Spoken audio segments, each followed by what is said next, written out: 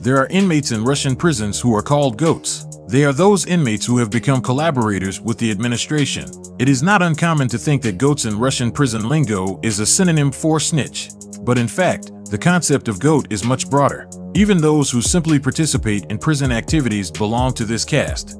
That is, in answering the question of who is a goat in prison, you can simply say that it is a representative of the activists. As a result, the attitude toward goats in the Russian zone is twofold. On the one hand, inmates say hello to them and communicate with them. On the other hand, they never talk about serious things in their presence and do not let them near the common table. Calling someone a goat in a Russian prison is a serious insult, and any inmate will respond to it, because otherwise he will be recognized as a member of that caste. It is not uncommon to respond to such treatment with force. They may even kill. This is especially true in situations where someone from the Blatny caste is called a goat. For him, it is a matter of honor to punish the offender.